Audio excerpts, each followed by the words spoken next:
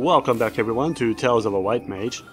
This time I'll be tackling another piece of the 2.5 content, one of the new dungeons.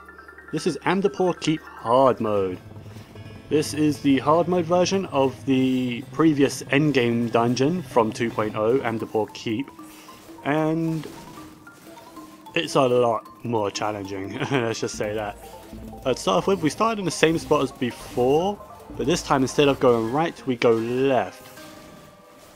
As you just saw there was a Ochu blocking the way. Kill him quickly, because he spawns stuff. That's about it. None of these enemies are really special in any way. They don't really do anything. Even that big goat-like thing, I can't read names, obviously, from here. And they don't seem to do anything. However, here we have this room with these tentacle things. What you can do is you can literally lure the enemies under them and have the tentacles damage the enemies, because they will damage both you and the enemies. So you might want to be a little careful of that. And in here we have some more of the same enemies that we just fought. Some more wolves and another Ochu, I think. Yes. These Ochus are blocking the path, so you have to kill them as soon as possible. Because as I said, the longer you take to kill them, the more enemies they spawn. Even though these enemies are super weak, it's a thing still. Okay, and here we are coming up to the first boss. You could probably tell already, but in this dungeon I am not completely blind. One of my DPS, I think it is a free company member, and he has completed this dungeon before. I went into this dungeon a little bit late, so not everyone was new. So I'm playing as I would normally play, both DPSing and healing. Right now this boss does something of note. He does a few things of note actually. First is that directional AoE. If you are targeted by that, run towards the boss and try not to get anyone else hit by that either. It doesn't really do a whole lot of damage, but it will knock you back, which isn't a big deal anyway. But you do not want the boss moving a whole lot, because it will just be a pain. So, and I'm fairly certain he does more damage to you if you are further away. So just run up close to him, and that's it. Here you should see another move come up in a moment. There we go. He is targeting a player. That player, if they do not hide behind the pillar quick enough, they will die. So that move does huge damage over times. Each click nearly kills you. So 2 or 3 of them and you are dead. To avoid that, I'm pretty certain I do get targeted in this fight, so I can sort of show you. But since I'm ranged, I'm standing near the pillars waiting to be targeted anyway. Yeah, see how that player there is targeted and he moves behind the pillar? That's what you have to do. The pillar will save you. However, the pillar is unfortunately destroyed, so it is no longer useful. See, there I am targeted. I run towards the boss to try and mitigate the damage, and it works. He does next to nothing, so that's fine. His single target attacks are quite powerful, so if you are, however, in a weakened state like one of our ninjas, or if you have got if your health ain't quite at max, try not to get hit by his single targets. Basically, just really avoid it. See, there I am targeted, so therefore I hide behind the statue to not die. Because if I die, it won't end well. Even though we are pretty much done with this, so even if I did die, it wouldn't matter. Anyway, after that, we are gifted with a gear piece level 100 and a crafting item. So that's good. Anyway, we move on to the next area. This is I didn't realise this at first, but this is actually the same spot we fought the boss from the normal mode of Amdapor Keep. So it just goes to show the layout of this dungeon is completely different. We start from the end and sort of work our way backwards. Anyway, in this room we had a couple of those bug things, I don't know what they're called, and a Marlboro. It's pretty common to just murder the Marlboro because we all know what bad breath can do and the like. And we have that guy. I don't really know what he does because he died really quickly, so I honestly don't really know what he can do. Nothing really special from what I know of.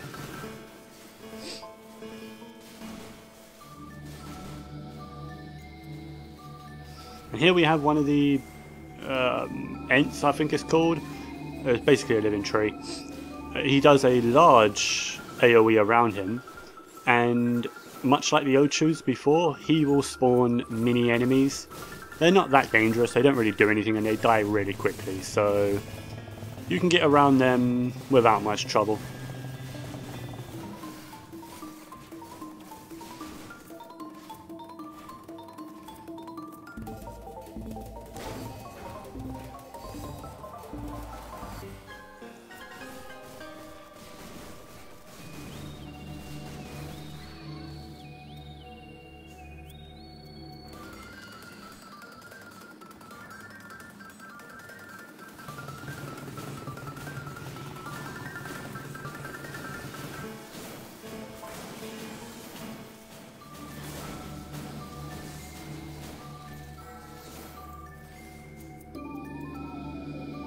And here we are at the second boss.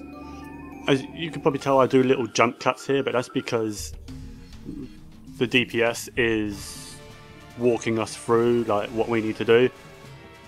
So it's to save time because we spent like 2-3 minutes there just discussing what to do here. Anyway, this guy is the Boogeyman. Everyone told me he wasn't real. They lied. My whole life is a lie. Anyway, as you just saw, the guy went invisible. You can still see him, but you cannot target or hurt him. However, he can still hurt you. Kill the ad that spawns, and it will drop like a little light circle. I don't really need to, but so I don't.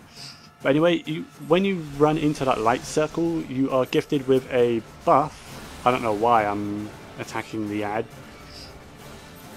but I stop immediately after I realise what I'm doing. Anyway, if you are gifted with a buff that will last, I think, 5 to 6 seconds, and when that buff is over, you will pulse a light. Basically, you will pulse a light bubble around you, not too big, but large enough. And if you hit the invisible Boogeyman, you will make him visible again. So just do that. You saw there that the Boogeyman raised a couple of those zombie guys that were on the floor. They're nothing special, just deal with them, they don't really do much. I think they put a bleed status on you, but other than that, nothing. They don't really do anything special. They're just sort of there. So then I get a buff called Irradiated. That means if I am next to the boss when the buff runs out, that pulse of light, boom, knocks him back and makes him visible again.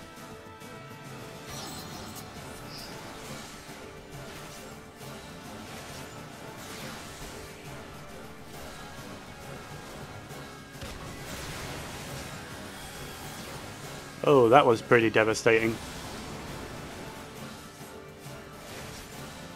I'm not too sure what that was. I think that was because I didn't actually see the enemy do that, but towards the end of the fight, it's already happened, so my apologies.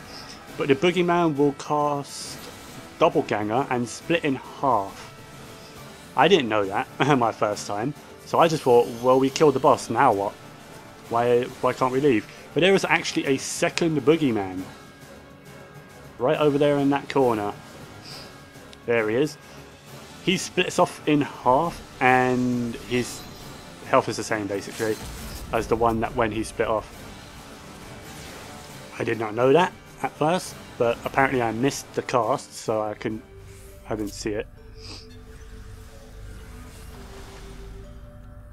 Anyway, just deal with them and you are gifted with 2 treasure chests which have each 1 piece of level 100 gear and a crafting item in each. So that's 2 pieces of item 100 and 2 crafting items.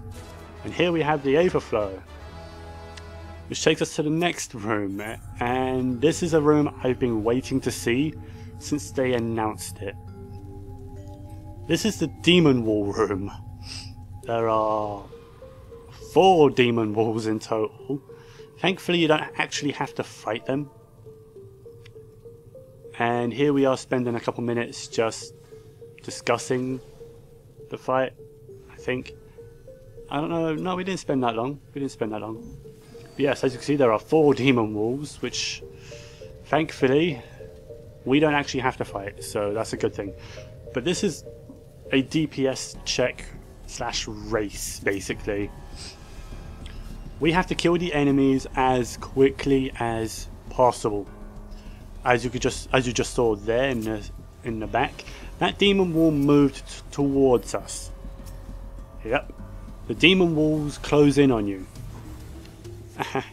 And if you do not kill them in time, or if you do not kill the enemies in time and the demon walls close in on you, it's game over. You wipe. Thankfully I haven't actually seen that happen to this day. I've only heard about that from my free company and other people. So there's that.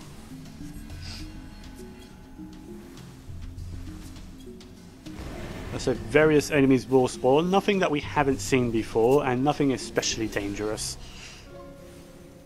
Here we have a couple gargoyles, which we've dealt with these plenty of times, so we know what to expect from these guys.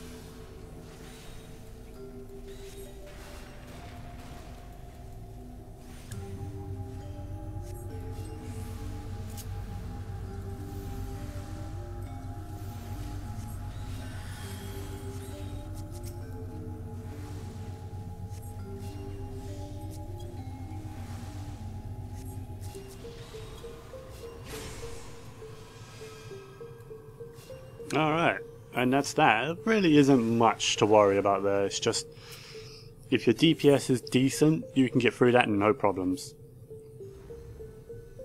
But if you can't DPS that well, or if for some reason you have like bad DPS, like 2 summoners or something, then good luck.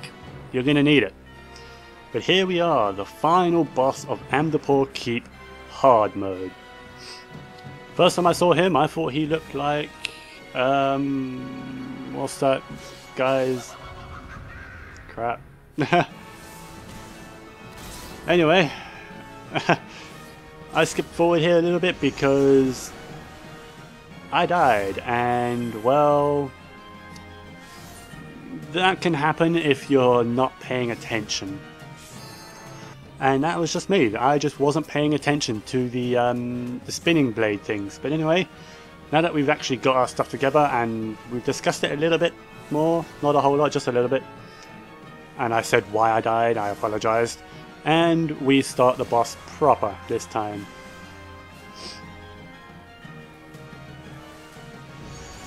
Start off with, he doesn't really do anything special straight away. But it doesn't take too long before he starts spawning those spinny blade things. We've seen them before. I think the first time we saw them was in Hawk Manor, I do believe. I think it was the hard mode of Hawk Manor though. I don't really remember. Anyway, here we have a AoE that probably, I don't know if it will kill you or not, but it will grow non-stop. I assume to the very edge of the arena. Unless you kill all 3 of the ads. If you kill all 3 of the ads, he will stop growing that and he will use it. Just don't be in it. I'm fairly certain that will kill you. You saw there that the tank, I do believe it was, yes it was the tank, was trapped inside a little bubble thing. Much like the gals from Titan. Just defeat the bubble and that'll be that. There we have some directional AoEs that cover half the arena basically. And that spinny disc thing, if you hit by that you will take a good amount of damage, so don't get hit by that. That's what killed me last time. And don't stand in the AoEs. As before, what he does is he imprisons someone and then does the AoE. However, he gives you plenty of time to get that person out and move. Plenty of time. There's no real hassle.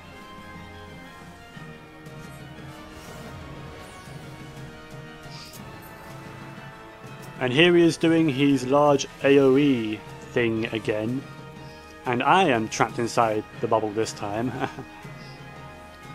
You can attack it yourself, but I've done minuscule damage, so there's that. Kill the ad and he will stop increasing the AoE. I don't know why, it just does.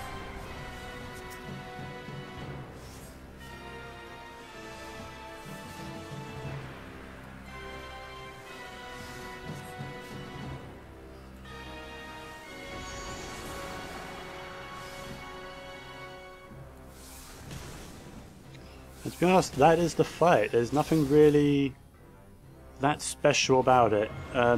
We've seen all the mechanics, now it's just dealing with the mechanics now.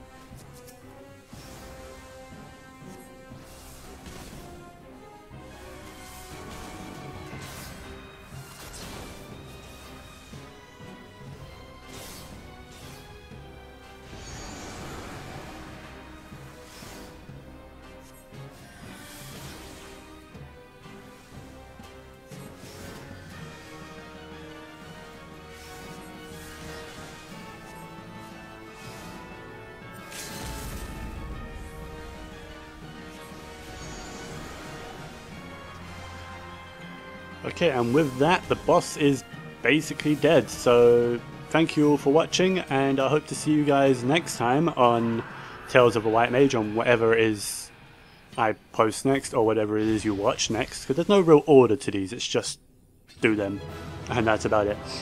But anyway, until next time everyone, have a wonderful day. Bye bye now.